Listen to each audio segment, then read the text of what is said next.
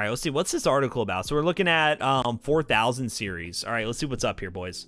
All right, so here, this is going to be the headline topic. I already know this is going to be the one I'm going to be making the video about today. We love the AMD processors. So what we have right here is Ryzen 4000 series, Zen 3 CPU release date, specs, pricing, and performance. So it looks like at the end of 2020, we might be getting a release here for Ryzen 4000 series, which will be super sick. We are looking at September 28th to 30th of this year, which is actually really quickly. Our best lead so far is a rescheduled Computex, so it could be at the new Computex that's going to happen on the 28th of September, which will be pretty sick if that does happen. Zen 3 will deliver performance right in line with what you might expect from the early new architecture, but that assumption will be a 50% performance increase from Zen 3. 50% is significant. Is it significant enough for me to say you should wait to buy this instead?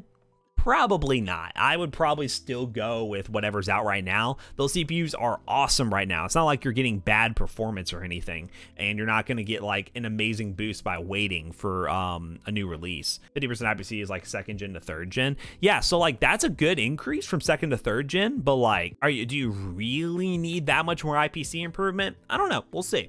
What are we going to expect from pricing, and if core count's going to be different? That's the big thing.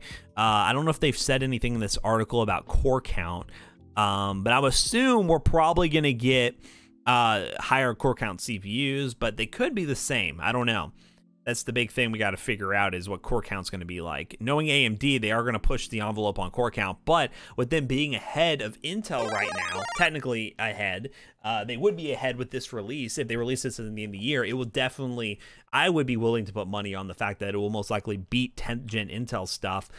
Could we be seeing a situation where AMD is going to pump the brakes a little bit, or are they going to be a company that's going to keep pushing the development envelope? So there's a good chance that AMD could be like Intel. They get in the lead and they pump the brakes and they don't push extra innovation, which could be sad. And then we get in a situation where we're waiting for Intel to play catch up, which it will happen. For those who think Intel is down and out and never coming back, you are absolutely wrong. Intel has so many resources. They're definitely going to make a comeback. They're most likely going to leapfrog back AMD. But, you know, it's just one of those things where we're just going to have to see how this new launch performs. You know, I'm very optimistic. I think it's going to do really well.